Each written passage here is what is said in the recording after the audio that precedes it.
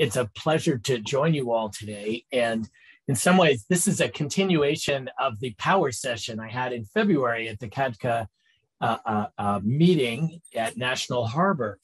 And so it's really a wonderful opportunity to continue the discussion. If any of you all participated in that session, you will recognize some, maybe not all, but much of the material. But please ask questions, both in the Q&A session, and we'll get to those when I wrap up towards the end of this. Now, I'm going to be focusing for you on the issues of methamphetamine, but I want you to think about this as an example of polysubstance use. Because when we think about substance use, both by teens in terms of primary prevention, and particularly among those who become involved in the treatment system and have serious issues related to a use disorder, whether that's alcohol use disorder, opioid use disorder, cocaine use disorder, or methamphetamine use disorder, there is tremendous overlap of those conditions with other substance use problems. So it turns out, while we think of each of these substance problems kind of on their own as separate issues, they cluster together in important ways. And so this example of methamphetamine and opioids, this is really the current major problem in so many parts of our country, is just one example of how substances overlap in important ways. And I'll try to illustrate that major point as well. Now, when we look at the current state of the US overdose crisis, I think this graphic tells a couple of very important stories. One, we see that the major substances involved in overdose deaths have shifted over time. So we saw heroin and crack cocaine in the late 90s, late 80s and early 90s, prescription opioids for the first decade of this century, followed by heroin. And then for about the last 10 years now, synthetic opioids other than methadone. That's a general way of saying fentanyl-related compounds have been driving this increase in overdose deaths. But there's something very disturbing about this graphic. Notice that it continues to go up, and it goes up in some ways even faster towards more recent years than previously. This looks like some of those COVID pandemic curves where you see it going up and you wait for it to level out and then come back down. Well, we aren't seeing that in the overdose crisis yet. And so that's a very disturbing and concerning feature of this problem. And we'll touch a little bit on those, but I would say we don't know what explains this continuous rise across different substance subtypes, across different regions of the country, but it looks like it may relate to both broad drug distribution factors. For instance, with both methamphetamine and synthetic opioids, the fentanyl compounds, we see drug dealers shifting to synthetic drugs that are easier to transport, easier to smuggle, and in some ways can be even cheaper to produce than the agricultural products like heroin or cocaine. They come from plant-based products to begin with, and then are synthesized into white powders or chemicals. But these synthetic drugs may be a particular problem. Okay, I've highlighted this for you a little bit already, but just to remind us that when we look at the overdose deaths in the most recent full year, that would be 2020, it was about 92,000 deaths in 2020, the majority of those being related to the opioids, whether that's illicit, illegal, or the prescription type opioids. When we look at data from 21, that's preliminary, those numbers are now over 100,000 persons dying in the US in a 12-month period. So it's really a serious and progressive and increasing problem. As I mentioned, it was the prescription drugs in the early part of this century. And those have not disappeared, but they did level off and stop increasing. We saw heroin increases in the second decade of this century, but then notice that they've been dropping off in the last couple of years, which is kind of an intriguing thing. We don't think of heroin as going away, but that's really because synthetic opioids have taken the place of heroin in so many drug markets, and the illegal sales of a white powder on the street is often not heroin any longer, but would be fentanyl and fentanyl-related compounds. Now, as if these opioids weren't enough, what we've seen, particularly in the last now 6 or 7 years, is stimulants, cocaine and methamphetamine, increasing in their cause of overdose deaths and representing a very large portion of those dying of overdoses now. Now, what's been happening during the pandemic? Now, this is using data primarily from preliminary results from the National Center for Health Statistics. But what we've seen during the pandemic period is an increase in overdose deaths overall. That's this graphic on the left, showing each of the months following the onset of the pandemic in March. So it starts in April of 2020 and beyond, showing a market increase that was it jumped up and then it's been stable since that time. These are mostly explained by increases in synthetic opioids. These are fentanyl-related compounds that have been responsible for an increasing number of deaths during the COVID pandemic. But notice that stimulant-involved deaths also have increased. Particularly, these are methamphetamine deaths, for the most part, have increased markedly during the pandemic period as well. When we look just at a map of all the different states in the US, we see increases in almost every state. Those are color-coded so that the darker orange represent a larger increase. For instance, in the west part of our country, we see marked increases in overdose deaths, where some slight declines in a couple of states. But for the most part, the overdose crisis has been increasing in every region of the country, even during the most recent 12-month period. Methamphetamine has been explaining an important part of this increase. And when we look just at the last 5 years of data, what we see is a shift from the West that had overdose deaths related to methamphetamine, have had for many decades on the West Coast. But we see an eastward extension of this methamphetamine-related overdose deaths, where many parts of the Northeast now have significant problems related to methamphetamine, particularly the mid-central parts, Ohio, Indiana, Kentucky, Tennessee, West Virginia, seeing marked increases over the last few years related to this relatively new for them, synthetic drug, methamphetamine. Now, this is data that compares the overdose death rates for cocaine and methamphetamine. It's called psychostimulants, but generally most of the psychostimulants that are involved in overdose deaths are methamphetamine substances. So in blue, what you see is that the rates are highest in large metropolitan areas. As we go down this range to smaller and smaller metropolitan areas, or truly rural areas, all the way over here on the right, you see that cocaine is not terribly common as a cause of overdose deaths in rural areas. On the other hand, methamphetamine is pretty evenly distributed across these centers, but particularly in rural areas, we see methamphetamine being a very common cause of overdose death. So I think it reminds us that the geography of drug distribution varies. And methamphetamine, while it is seen in urban areas, no mistake about it, these are very high rates of deaths in urban areas, but for rural populations, it's been particularly devastating. We also see important distinctions across different racial and ethnic groups, where American Indian Alaska Native individuals have had really frighteningly high rates of methamphetamine-related deaths, and those have skyrocketed over the last decade. I also would point out that African Americans, we don't think of as being historically as involved with methamphetamine, have seen an increase in methamphetamine-related deaths in the last few years.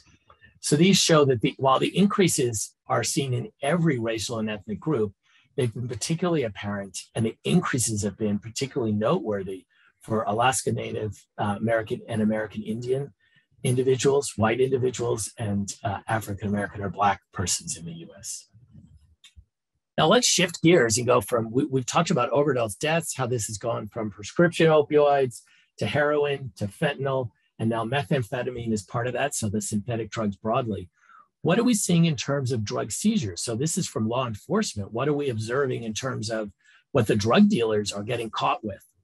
What we've seen in the last few years has been a marked increase in cocaine and methamphetamine. Notice that the numbers for FY19 and 20 markedly increased, particularly in 2020 for cocaine and methamphetamine. Heroin remains at stubbornly high levels, but fentanyl has increased in these seizures markedly over the last few years. Okay. Before I started the talk, Jacqueline introduced me and said that I would talk a little bit about what was going on during the pandemic. Well, let's focus on this. Why might we think that the pandemic would be related to the overdose crisis, and what might explain this? We certainly have seen headlines like the ones illustrated here about how the overdose deaths have increased during the pandemic. What might help us understand some of this? Some of it has to do with a key risk factor for relapse or use of substances will be stress and pressure and stigma. Those are all key factors in the onset or relapse to substance use. And certainly this pandemic has led to tremendous stress for individuals. We've seen limited access to medication and limited peer support that might play a role too in some of the relapses we're seeing. I would also say that there's a very practical reason why overdose deaths might be seen during the pandemic. That somebody who's alone when they use drugs is much more likely to die of an overdose. And indeed, that's exactly what we're seeing during the pandemic, is that people are isolated and by themselves. Using drugs by themselves is a major risk factor for a fatal overdose. For a very practical reason. There's no one there to try to resuscitate you or save your life, to supply the nasal Narcan or the opioid antidote, or to call for emergency support. Now, overall, the current opioid crisis, as I showed you some of that overdose death data, would be that we see that fentanyl and the illicit opioids are particularly responsible for overdose deaths and the increases in the last year. But methamphetamine has been increases in the mid-central and eastern states. The fentanyl compounds are moving west. I'd also point out that counterfeit pills are a major issue. We've seen where the Drug Enforcement Administration has alerted us to the millions and millions of these counterfeit tablets or medications that look like a prescription medication, but actually contain fentanyl. We've also seen fentanyl contamination in other illicit drugs. So when drug users think they're going to use methamphetamine or cocaine, they may not just get the substance they're looking for, but may have a toxic poison in the form of fentanyl in their substance as well. Now let's shift gears and talk a little bit about methamphetamine itself. I want to highlight for you a little bit about its particular pattern. It's a very addictive or habit-forming substance. It can be quite toxic, particularly in higher dosages, and it's hard to treat. So this is a recipe for serious public health problems related to methamphetamine. Of course, acutely, in terms of the short-term effects, and what people are looking for is some increased alertness, energy, and an intoxication or a high or a positive feeling.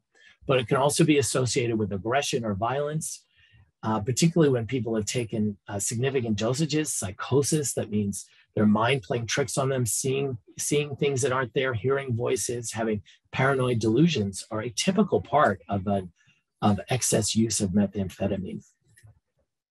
Cardiac complications are not unusual. Strokes, seizures can be very serious problems.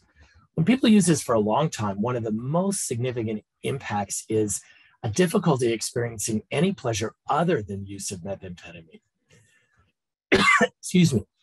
So one of the things that I emphasize in treatment and in treating patients with these disorders is that there's sort of two tasks. One is to help unlearn the use of these substances, so change patterns of behavior so they don't rely on them, but also how to learn to get pleasure from regular activities is a major challenge of substance abuse treatment and long-term recovery. Now, when we look at some of the reasons people are using methamphetamine, this study in 2019, where they did some qualitative interviews with drug users, one of the things that really surprised me is that users out there in the community think methamphetamine is safer than heroin. So they're not recognizing that methamphetamine itself can be associated with cardiac complications and poisonings, just like opioids can. It's a little different because it doesn't cause the respiratory depression. After all, stopping breathing is what kills somebody that overdoses on heroin or fentanyl. But a poisoning or an overdose on a stimulant like methamphetamine typically involves direct brain complications or cardiac complications that lead to death. Now, I highlighted for you when I started that overlap among these substances is very typical. So let's look at some of the data. When we look at persons who use methamphetamine, we see that about 20% of them use heroin, about 25% use prescription stimulants, 30% use prescription sedatives or tranquilizers, about the same number use cocaine, even more, 40 to 45% have used prescription opioids. Many of them, about half of them, smoke cigarettes and are dependent or addicted to nicotine. About half of them drink in a binge pattern. And the majority, about 70%, use cannabis on a regular basis. About 25% have a serious mental illness. And when we look at the experience of any mental illness, it's about 60%. So these are persons, those who use methamphetamine are very likely to have a very complicated course and a complicated outcome because of these whole host of other substances being used and the psychiatric problems that accompany use of these substances. Now let's step back and look at polysubstance use just as a concept among youth and teenagers. And this graphic shows the overlap among the major categories of substances that teenagers use. Just to remind us that while I illustrated for you how polysubstance use, that is use of multiple substances, is common in methamphetamine, but that's true for many, many substance users in our country. So we look at teenagers who use tobacco. A large number of them and a significant proportion use marijuana, use alcohol, use other drugs. Very few use only one substance. And so the overlap among these broad categories is significant for the teenagers in our country. When we look at adults and we look at the pattern of overlap of substances, I think there's an interesting phenomenon going on. So in red, what we have is the percentage of the US population that use these various substances. So for instance, 86% of the US adult population have used alcohol at some point in their life. Most people have taken a drink at some point during their life. Cigarettes have been used by 60% of the population. This doesn't mean currently using, but at some point in their life. About 50% of adults in the US have used cannabis or marijuana at some point in their life, 16% cocaine, 10.9% LSD, and so forth, down to about 6% have used methamphetamine at some point in their life, and then 2% have used heroin at some point in their life. By contrast, let's look in each of these groups at what are the number of other substances used, because there's an interesting phenomenon going on here. Notice that as the frequency, how many people use a particular substance diminishes, the likelihood of using other substances increases. So among those that use alcohol, on average, they use 1.8 other substances. So they're likely to use cigarettes, marijuana, and or one of the other substances. About, on average, they use close to 2 other substances in addition to alcohol. For cigarettes, which are less common than alcohol, it's about 2.5 other substances on average. For marijuana, it's about 3 other substances. But by the time we get down here to methamphetamine, they are likely to use at least 6 other substances. So it's a reminder that as substances become more rare and the more serious ones with the most serious social and consequences, that we see tremendous overlap with other substances. Polysubstance use is the rule, not the exception. So I hope that you'll take away from this talk that there's a strong relationship across substances, that this might be because they share some of the common or frequent neurobiological features. And I'm not going to go into that today, but that's an important consideration, that the reason these overlap is because we have one brain and it seems to respond to all the substances in common ways. So persons that use one substance may figure out that another substance can have a similar effect. We also know that prevention can have an impact across a range of substances. And I'm going to come back to this in a minute. But I think particularly for you as coalition members, it's important to keep in mind that the work you do with early teens to provide a protective shield may spread its protection across multiple substances. I also think recovery support cuts across multiple substances as well, and is typically the issue.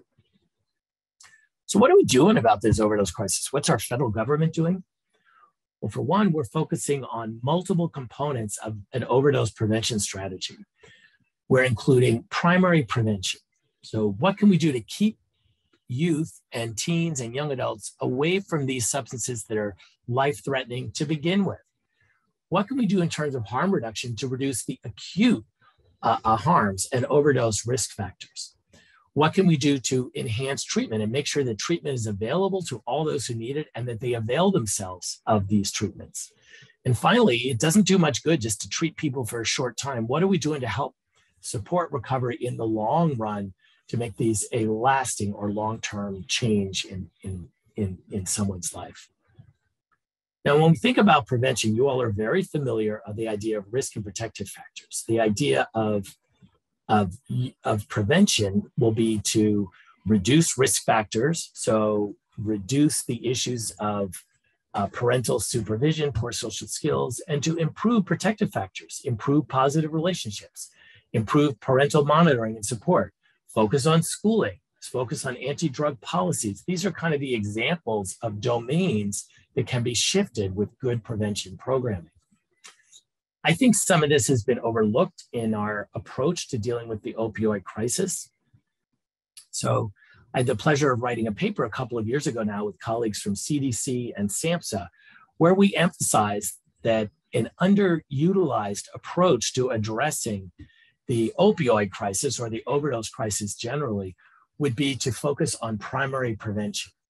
Now, one of the examples of this is this wonderful set of studies coming out of Iowa, where Dick Spoth and colleagues, now going back about 15 years, during the previous methamphetamine crisis in the Midwest, showed that the youth who had participated in their universal Strengthening Families program intervention were much less likely to begin down that pathway. So those in red, you see that those that participated in the program either had no methamphetamine use or 1%, or in this other study leading up to 12th grade, about 2% had used methamphetamine about 6 years after the intervention. On the other hand, those that didn't get the intervention were 2 to 3 times more likely to use methamphetamine.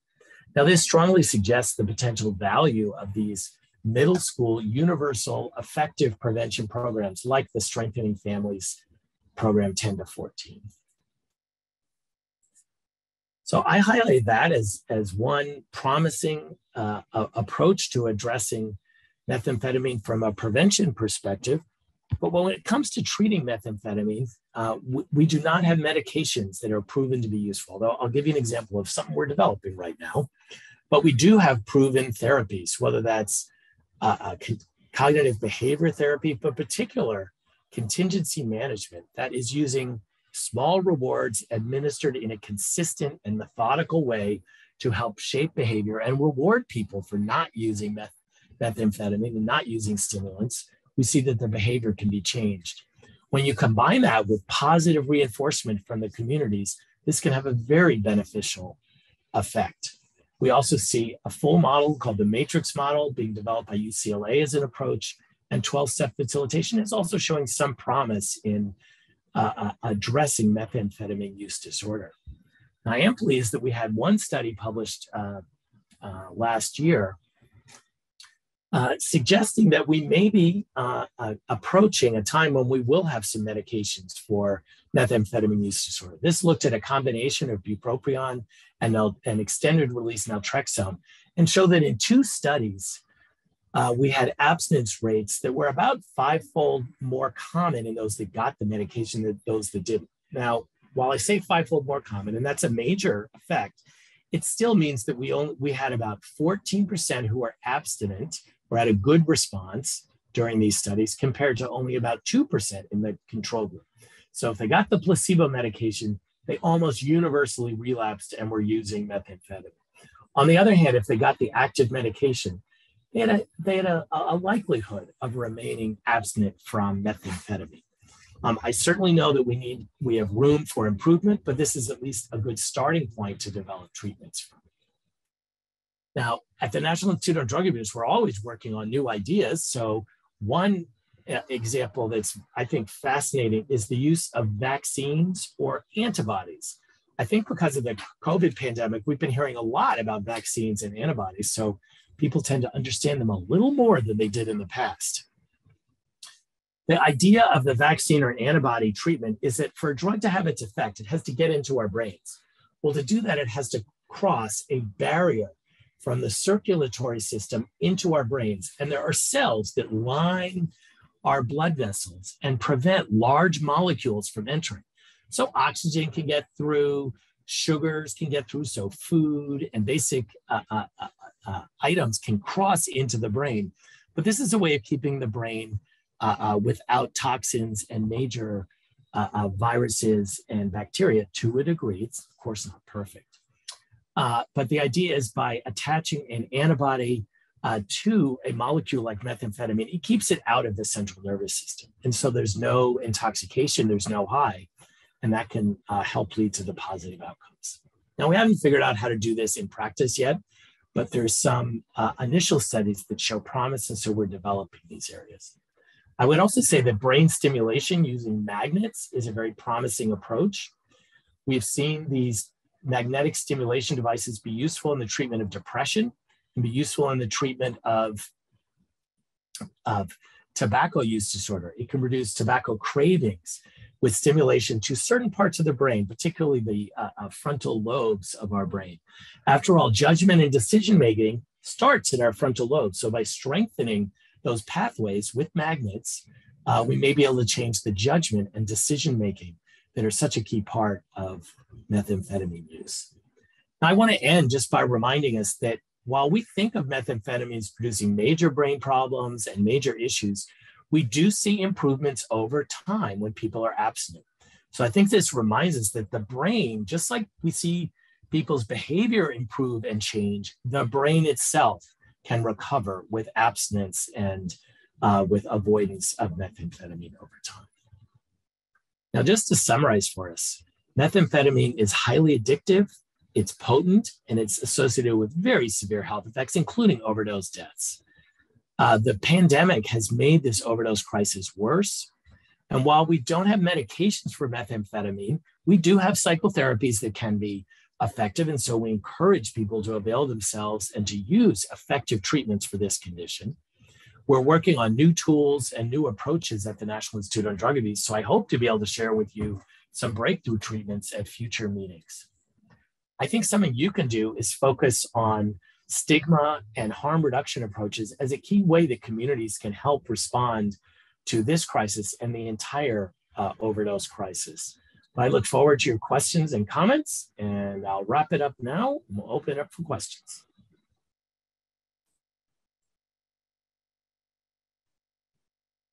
Jacqueline, you are muted. You know what? It's been 2 years and somehow I'm still doing that. If you could maybe share that last slide with the Q&A. CADCA's prepared some questions for Dr. Compton, and we'll go through those. And then we'll take audience questions. So if you have any questions for Dr. Compton, please go ahead and put those in the Q&A box, not the chat box. That'll help us find them easier. Also, I can share my screen if that's easier. That might be easier. Why don't you share your screens and I can keep an eye on the Q&A.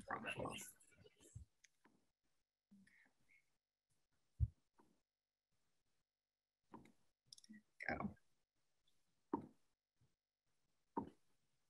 Okay. Well, the first question related to what do we think are the factors? Well, of course, when we think about substances, it's multifactorial. We know that there are family factors involved in use of substances. We know that there are neighborhood, there are drug dealer factors. So some of it relates to what's sold in your neighborhood and what's used in your area.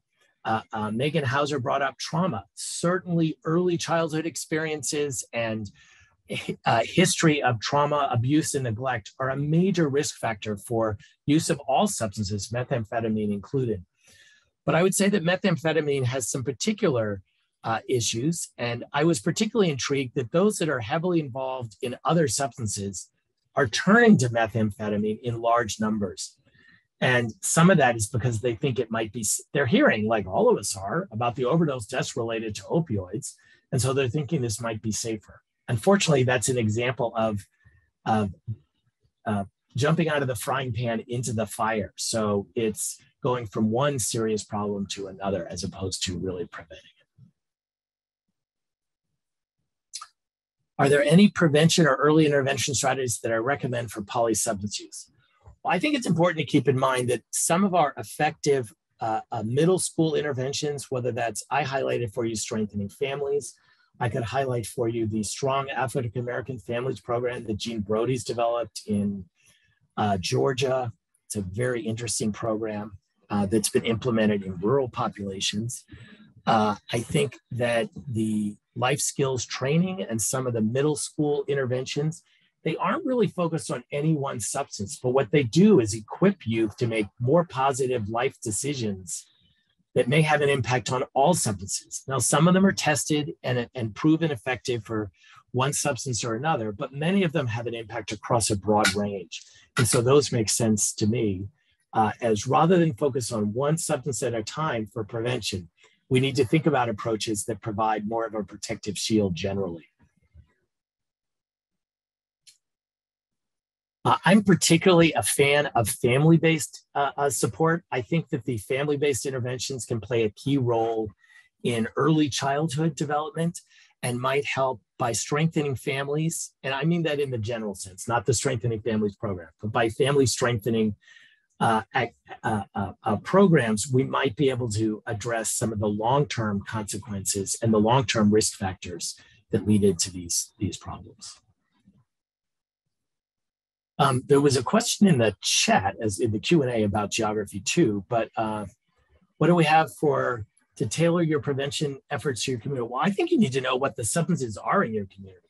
Certainly tobacco, alcohol, and cannabis is virtually universal. So unless there's something very unusual about your community, those are key. Those are problems that everyone will need to pay attention to. But when it comes to the issues related to cocaine, to heroin, to fentanyl, to prescription opioids, to methamphetamine, there is variation across different regions. And so understanding what's happening in your local area is key. Law enforcement can help with some of that data. Sometimes there's school-based surveys that can help with that data. So paying attention to what the local problems are will be key. Okay, I can read the questions in the Q&A session, so let me just read them out.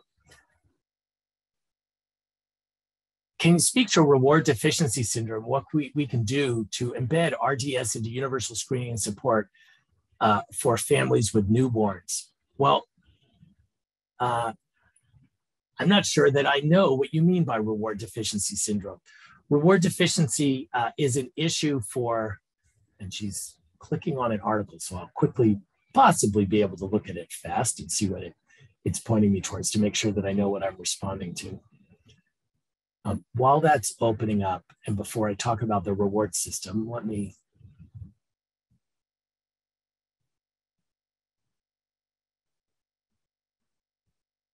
it's a very interesting idea.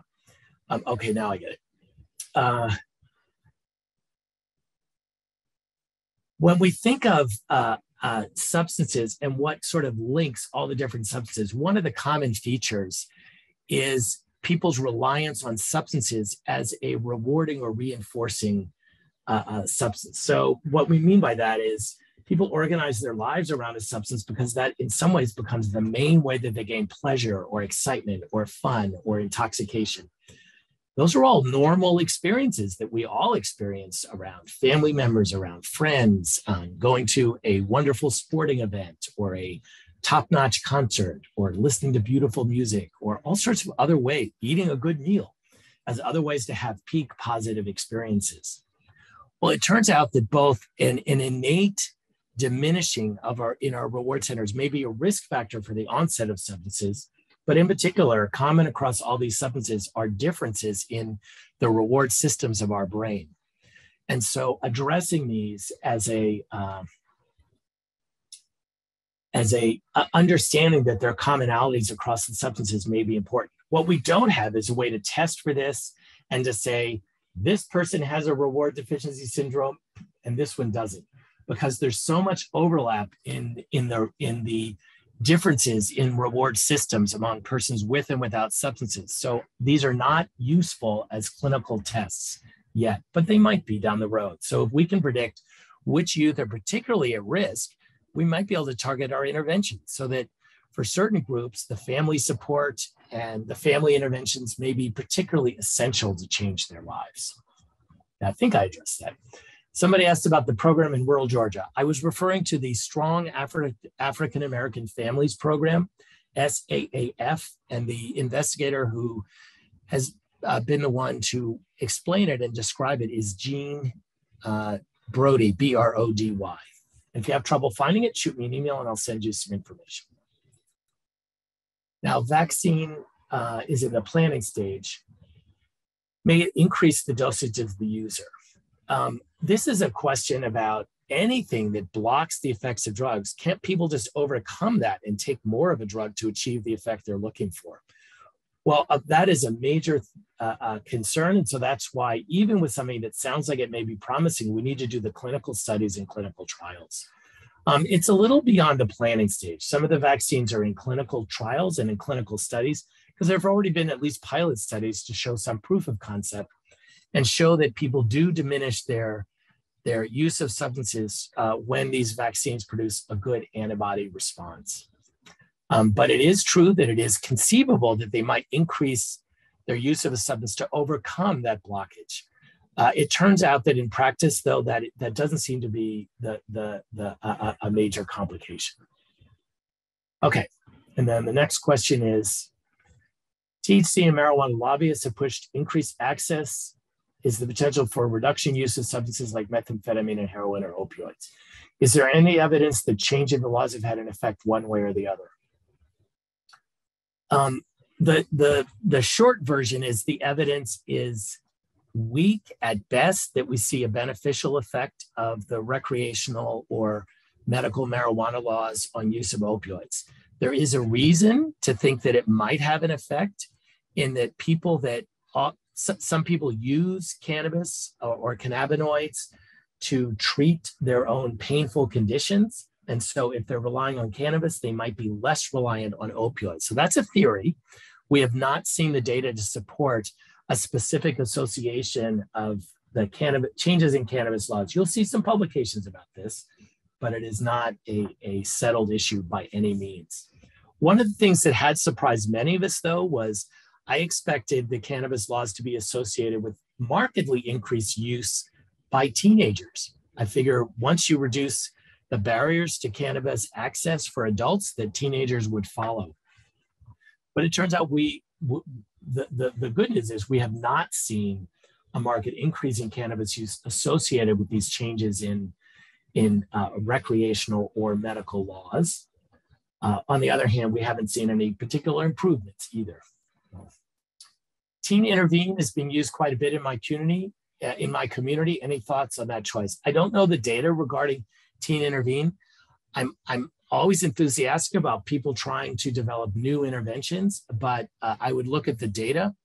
And if it isn't clear that it's been studied and tested in a reasonably well-defined project, I would be cautious about implementing it.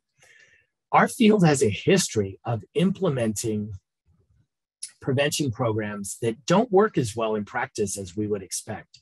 So while coalitions in general can be very effective, it depends on how well they're implemented, and not every implementation is going to be successful. So pay attention to what the recipe is, the examples and the data behind those examples as you're selecting programs or approaches to use in your community. How does a fatal meth overdose occur? Is there medication to counter? One of the reasons that we are developing antibodies to methamphetamine, and that's not the same as a vaccine. A vaccine's goal is for your body to generate, for your immune system to generate the antibodies that may latch onto a particular virus, or in this case, a particular chemical. But you may have heard about administering antibody medications to persons who have COVID. And that's a way to use antibodies from another individual that are harvested by basically it's like harvesting platelets when you go to donate your blood. The machine can separate out the antibodies, and then those can be used for somebody that needs them in a clinical setting. That process of using antibodies from another source, from whether that's another person, or in this case, antibodies developed in a laboratory setting, and administer them, that may be a way to capture the methamphetamine and keep it out of our brains, and so reduce the likelihood of overdose. Now, a fatal meth intoxication typically means that there's an arrhythmia, or there can be blood vessel spasm. It causes major changes to the nerve transmission, and so blood vessels may clamp up, producing strokes or heart attacks. It can also be associated with seizures, and those are the typical ways that an overdose occurs. Okay. Is research being done on how raising awareness of harm impacts drug use behavior? In general, for teens and youth, an approach that simply focuses on harms have not been shown to be effective. Teenagers assume that the harms will occur to other people and not to them. And so the idea that we can scare them away from substance just hasn't worked well in practice. Some of these approaches, though, is we do need some communication of the potential risks and harms so that people will consider that they might want to change their behavior.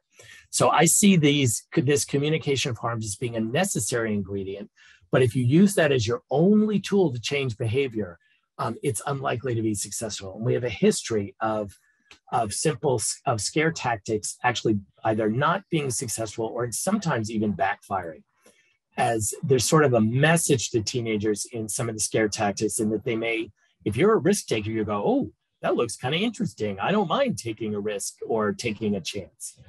And so we have to be very careful and see that it might backfire on us. And there's some wonderful information in the chat backing up kind of what I'm saying. So thank you very much, Megan Hauser.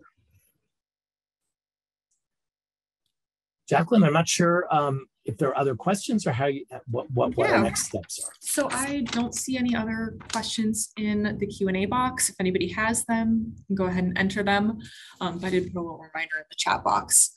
But I just want to say a reminder to all the participants that an email will be going out in the next couple of days. That's going to include a link to the recording, the slides, the article that was discussed, as well as an evaluation. And at the end of that evaluation, you'll be able to download a letter of participation. You do have to complete the evaluation to receive that letter of participation.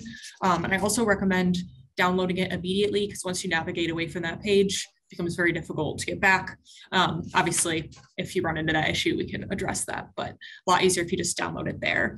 And I just want to thank Dr. Compton for a really wonderful presentation. I know I learned a lot. I'm particularly interested in those vaccines. I'm gonna have to do some more research on that. And we just appreciate your commitment to providing relevant and current material. And thank you to our webinar participants for your comments, questions, and insights. We had some really great questions in the Q&A. I do see one last one coming in, if you wanted to answer that. Sure.